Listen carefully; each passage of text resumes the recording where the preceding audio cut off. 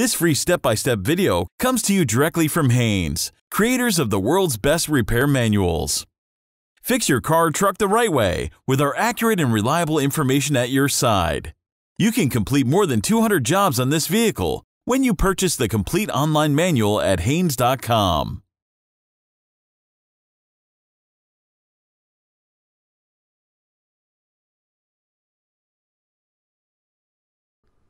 Pull the hood release lever, located on the driver's side kick panel. Lift up the safety latch, raise the hood, and support it with the proper rod. Remove the cap from the brake fluid reservoir and siphon out about half the brake fluid. This is to prevent the brake fluid in the reservoir from overflowing when the brake caliper piston is pushed into its bore to make room for the new pads. Properly discard the fluid removed, as new brake fluid of the correct type must be used when refilling the reservoir. Apply the handbrake. Chock the rear wheels to prevent the vehicle from rolling. Using a screwdriver, pry off the wheel trim covers. Loosen the front wheel lug nuts. Then jack up the front of the car and support it on jack stands.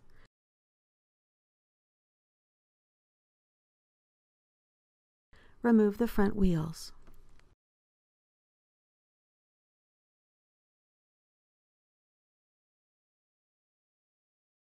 Work on one brake assembly at a time, using the assembled brake for reference if necessary. Before disassembling the brake system, position a drain pan under the brake assembly and clean the caliper and surrounding area with brake system cleaner. Again, do not use compressed air and do not inhale any brake dust.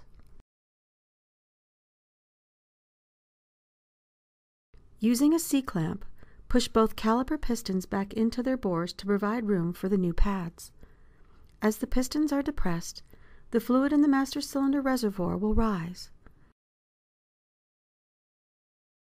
Make sure it doesn't overflow.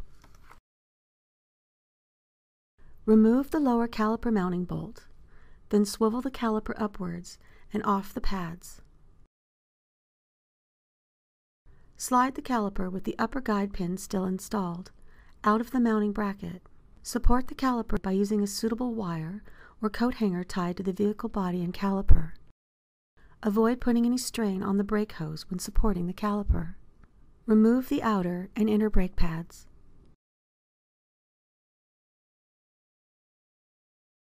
Remove the lower pad support plate and make sure the surface underneath is clean to allow for the installation of the new support plate. Push the new support plate securely onto the mounting bracket. Repeat this for the upper pad support plate.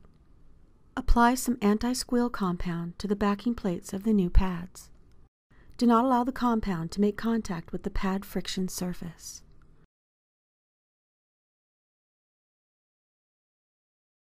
Install the outer brake pad, noting the location of the notches on the outer pad backing plate.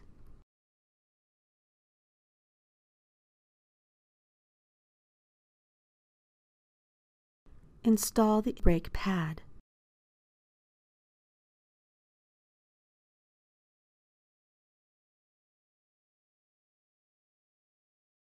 Install the inner brake pad. Clean the lower caliper guide pin, then apply high-temperature brake grease to the guide pin and reinstall it securely.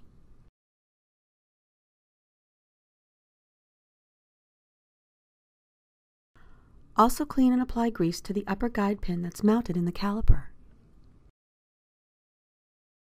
Pry out the anti-rattle spring from the center of the caliper window. Then install a new one, seating it evenly and firmly into the caliper.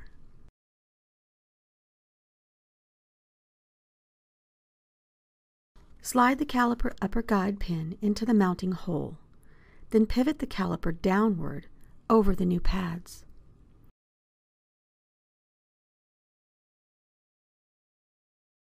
Install the lower caliper mounting bolt and tighten it to the specified torque setting.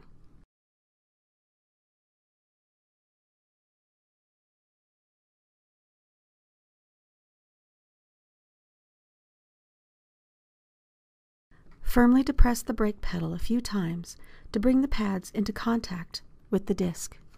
Repeat this procedure for the remaining front brake pads on the opposite side of the vehicle.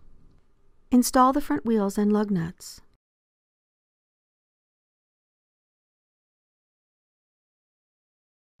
Lower the vehicle to the ground and tighten the lug nuts to the specified torque.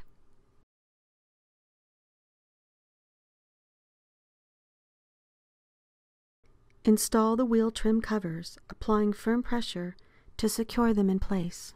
Check the brake fluid level of the master cylinder reservoir. Add some new fluid of the correct type if necessary to bring it to the appropriate level.